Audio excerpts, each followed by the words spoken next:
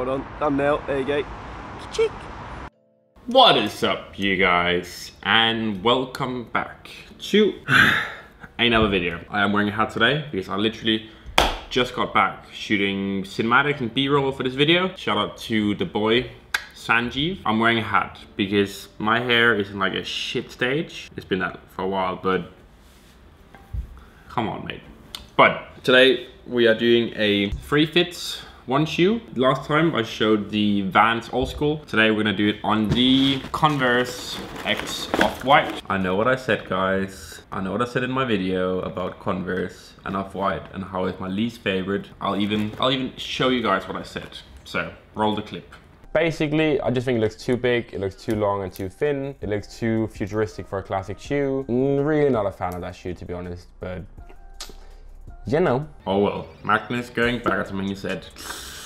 Big surprise, big surprise. I think I can talk to a lot of people and say that when they first came out, when the pictures released first, a lot of people really didn't like them, including myself, obviously. But as I saw them come out and saw on feed shots and whatnot, I kind of realized that they're actually not that bad. They're actually not that bad, and they're really, really cool. They are cool, guys, so don't fucking castrate me or hang me on the cross, okay? I like them. I like them. Let's go through this unboxing. I need to be a bit careful because I don't want to undeadstock the shoes. I don't want to scuff them up or anything. There we go, boys and girls.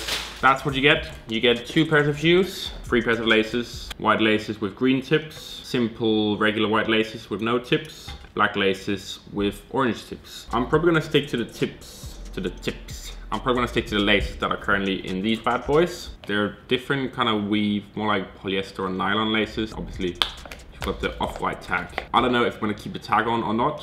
I feel like it's a good addition in some fits, having a tiny bit of red in them, gives a bit more contrast, whatnot. They also make the shoes look a bit more wide because the material is different. They look a lot thinner than usual Converse. Obviously, there are good things and bad things about these shoes. If we start off with the good things, overall, it looks really, really cool. I like the translucent sole. I like the detailing on the inside. I like that you can still see it's a Converse, but it's like a pimped out Converse. It's like an astral Converse. It's like an artistic Converse. So yeah, overall, I think shoe is really cool. I think it's a really nice shoe, pretty wearable, I would say. However, moving into the bad things. First of all, I think they sent me I got a factory defect shoe because on the right shoes it says left and on the left shoes it says right. So I think I've got a pair of either sample shoes maybe, or they might be fake. Yeah, I think I've got a factory defect pair of shoes, unfortunately, but it's okay. I'm not too sad about that. Next is that because it's a very, very light and thin material, it doesn't seem like there's a lot of support. It kind of feels like your feet are not that well supported, essentially. And in addition to that, it also seems pretty thin. So in contrast to usual Converse where you'd have a cotton material, this is a lot more thin, essentially. But overall, I like the shoes a lot. I'll probably give them a 7, 7.5, 8 out of 10. They're not my favorite shoes, but yeah, super sick. But let's go into the 3 fits. So for the first outfit, if we start with trousers. Trousers are this pair of Dries Van Noten trousers in navy. They are super wide and pretty long, so I've given them a double cuff. I like these trousers a lot with the Converse because they sit very nicely on top. They are very wide compared to the very thin Converse, but surprisingly, I think it works. I think it works really well, to be honest. I wasn't too sure in the beginning, but after having them tried on, blah, blah, blah, they kind of grew on me. With that, I've got my Burberry oversized Macintosh or gabardine coat. Super, super long, super oversized with tartan detailing on the inside. As I said, it's very, very big. It's very oversized. What I like about this outfit is that you've got those hints of red. So on the tag, the sleeves, on the inside. Then you've got the very flowy nature of the overcoat together with the navy, very flowy trousers. And then finish off with, it's like a Burberry sling bag just to match transparent stuff with the transparent stuff. You dig. You dig. That's it. I mean, I may look like some guy who invites kids into their white van with candy. Or maybe I look like Inspector Morse or Inspector Gadget. I don't know, mate. I think it's a clean look. It's a very clean look. You can even see it in action right here. Sick fit pic. Go ahead, mate. Go like it, please. I'm actually begging you to go like it. I'm begging you for likes.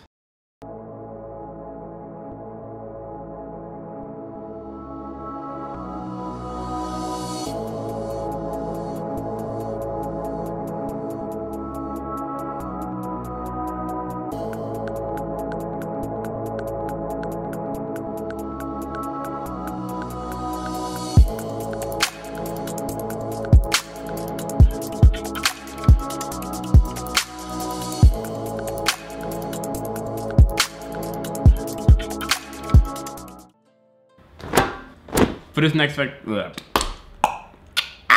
this next outfit, I went ahead with the Supreme, fuck me, mate, fuck. I went ahead with the DIY patches jacket I made in the last video. Admittedly, it's probably not my favorite outfit. I could probably do a better outfit with this jacket, but I really like it, and I like the detailings on the shoes, the writing and the tag with the badges and everything. So I wanted to use the jacket essentially. I wanted to show it off. I didn't feel like I showed off properly in the last video, so here we go again, boys. That's on top, and then bottom, we've got my running hand-painted trousers. A lot of you guys really want these trousers, I think at least. They sold out very, very quickly, and I'm currently thinking about making more when the restock comes. However, I haven't really decided yet. The reason why I wore these trousers was to match the reds on the reds and the colors to the other colors. And then in general, navy goes really well with beige. Color-wise, it all goes really well together, but at the same time, you've got a very loud jacket with some pretty loud trousers, and then some pretty loud shoes essentially. Let me know down in the comments. Actually,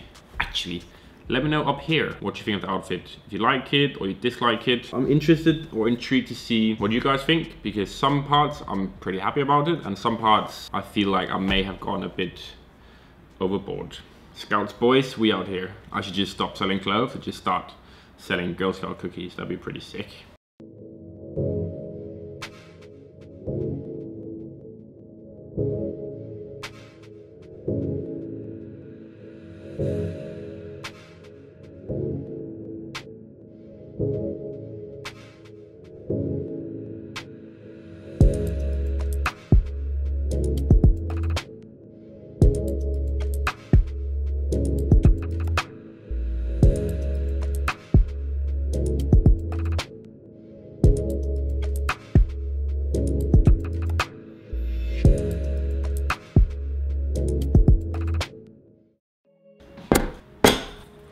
And for the last outfit, I just decided to keep it very casual. I didn't really want to go overboard, and I just wanted to use block colors and then use accessories to spice it up a bit. Let's start with bottom. Bottom, we've got these Calvin Klein jeans. I don't necessarily remember where I got them from. They used to be regular jeans, cut them off the bottom. Now they're cropped essentially. It's a very nice and even kind of stone wash. No, nothing. It's all just very simple and one color. Now I love jean color together with red. So I went ahead and went for the running red sweatshirt, crimson red sweatshirt, because obviously matches with the red tag, some outline on the Converse logo, and it's just a good.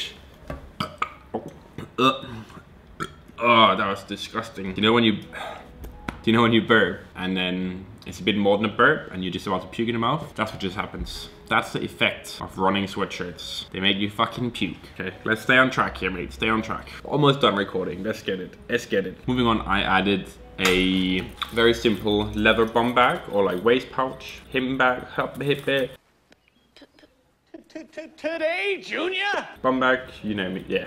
This is the one I always use. I will leave a link in the description to the Amazon link. I believe these are like £5. This just works. Com Festival, fire, so good. Very, very casual, very simple, very cheap. And then obviously the Kangol bucket hat. The main idea of this outfit was just to keep it very simple, focus a lot on block colors, just have something that's very, very wearable and wearable every day. The use of the black accessories kind of breaks the outfit up a lot more. I like using black a lot more in accessories than in actual clothes. Adding black to this outfit made the whole thing. Kind of broke up the colors, added some extra outlines or contrasts. I just said the same thing 3 times in a row. Black is sick for accessories, okay? That's it.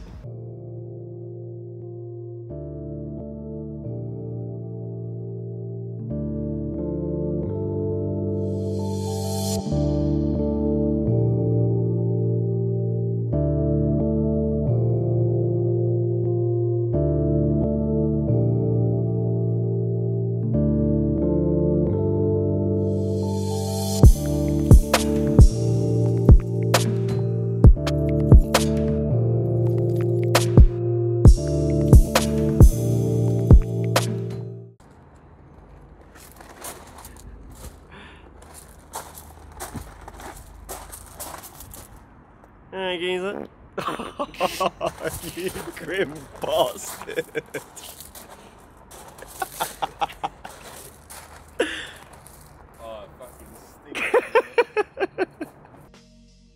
And that is it, ladies and gentlemen. That is the 3 fits 1 shoe with the Converse X Off-White. Overall, I think it's a really clean shoe. However, I don't think how can I put this nicely? I don't necessarily think that these shoes work better than any pair of Converse. I could have had all the same fits and have them all look really good and really clean by having either a pair of black high tops, a pair of white high tops, or a pair of cream high tops. So I wouldn't necessarily go out of your way to spend 400, 500 pounds on these shoes because I don't think they're worth that much. Yeah, I wouldn't pay resale for these. I'd definitely just go for a more simple Converse high top unless you have the money to splash, obviously. But overall, it's a really good shoe. It's definitely a lot better in hand and on feet than it is on pictures. So that's something to keep in mind. That is it, ladies and gentlemen. I hope you guys enjoyed this video. Hope you guys enjoyed the B-roll and cinematics. Massive shout out to the boy Sanjeev.